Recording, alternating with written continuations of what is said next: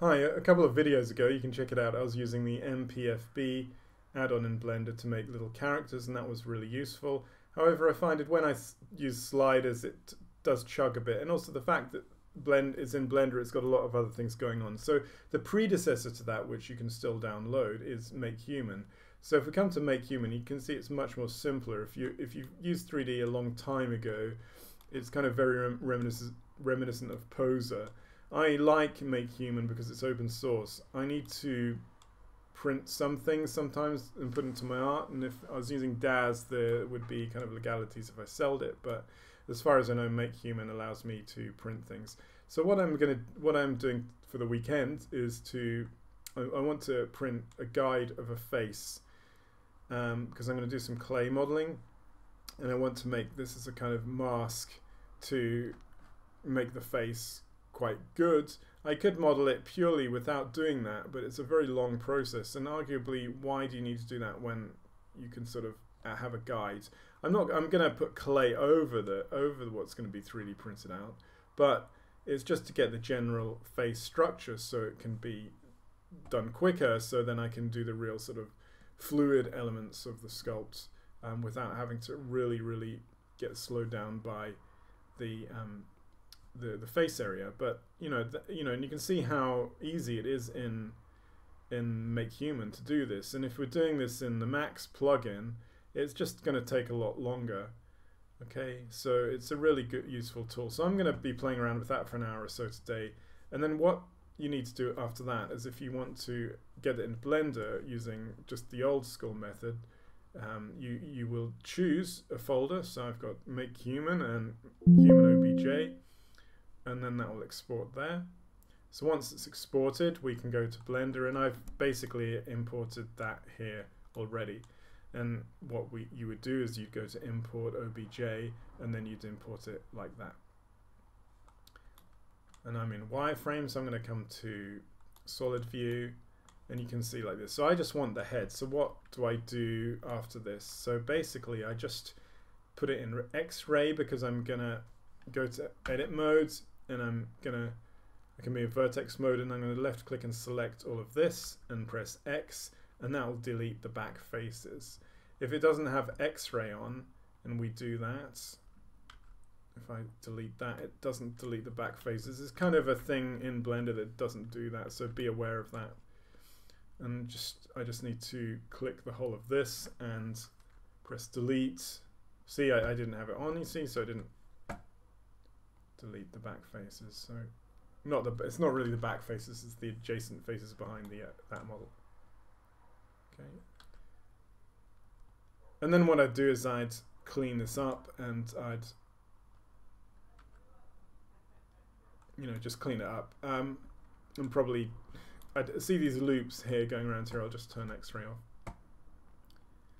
I'd delete it on the loop so it's all neat, but you can see already it's quite useful. We've got this horrible stuff with the mouth going on. That's a kind of an import issue, but what we're going to do is I'm just going to use 3D print toolbox, which you can set up in the add-ons. You just go there and type in 3D print toolbox, and what I'm going to do is I'm just going to check.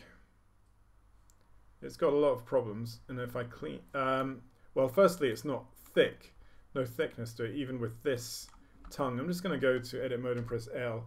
Okay, it's not unlinked, so I need to do something with this. So usually what I do is I'm just going to put a solidify. This probably will work kind of okay. Just solidify the middle up a bit. Don't worry about these intersections really so much. Oh, okay, well, I'll do it on the outside. That actually gets rid of that. Okay, it does distort the face structure a bit, but as I said, this is just really a guide for sort of a general sort of feature face that I'm making, not the be all and end all, because I add clay on top of that.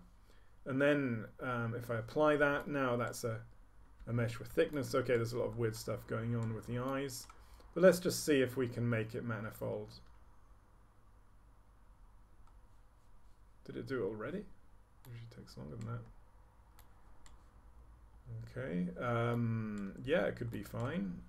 And now with that done, I'm gonna press export to as an I'm gonna do it the same no, I'm not. Okay, I'll do it as the same object. Change my mind. Human, selected only, and now it's done like that. So I'm just going to type in Q for Cura, Cura.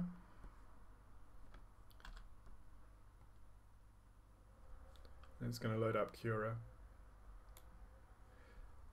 So I'd spend more time with this. I'd probably delete this tongue. It looks pretty horrible, doesn't it? But the whole point of it is this is the mask, and you know, it's gonna, once it's 3D printed out, it'll have clay all around it, and also the clay will go over the mask and to enable it to give it more of a sort of, you know, something that I want it to look like. But this is just a guide, to be honest. You know, it's just a general guide. Just waiting for Cura to load. Sorry, it's taking a while. So if you have any questions, just let me know. But I just thought I'd show you a process of how I do things traditionally. In other words, you know, how I mix the real world with the non-real world, the digital world. Because I use sculpting traditional tools and 3D. It's a great way to combine it. In the time of AI, when AI is good, but you know, I like things in the real world and sort of the harking back to, you know, traditional actual reality. So here's human. I don't know about you, but if you spend a lot of time on the computer or VR or something, you kind of get a bit of a headache and you want to sort of go out and experience real life. I don't know, let me know if that's something you agree with or not. So now I've got the head, and I just need to just select that blue cube there with the axis, because it will do it uniformly if we just hover over that, left click, hold down. Okay. And the head I'm not doing a life-size head, so it's not going to be too big, but let's just do a quick slice and see if this will give any semblance of a 3D print. Sometimes you get errors, it still prints. And if you're doing something rough or a guide, it doesn't really matter. Just get it printed and then keep working, you know. Let's preview this, 48 minutes. Okay, and then I drag this down, and you can see it actually works quite well. And you can see all the bluey turquoise stuff is the supports. And then that's the face. And if I zoom in, okay, there's those grey bits, but it's giving me enough definition for me to have a face that I can work on. And in this case, the size is about 10 by 19 millimeters. 19 millimeters. Wow, that's quite small, isn't it? Oh well, but you know, if I crank it up, it's going to take longer, which I will. My face is going to be about 4. Well, it'll be, oh, that's 34. Okay, yeah. My face is going to be about 34 high. Anyway, thanks very much. If you've got any questions, let me know. Subscribe and keep working, being creative. Speak soon.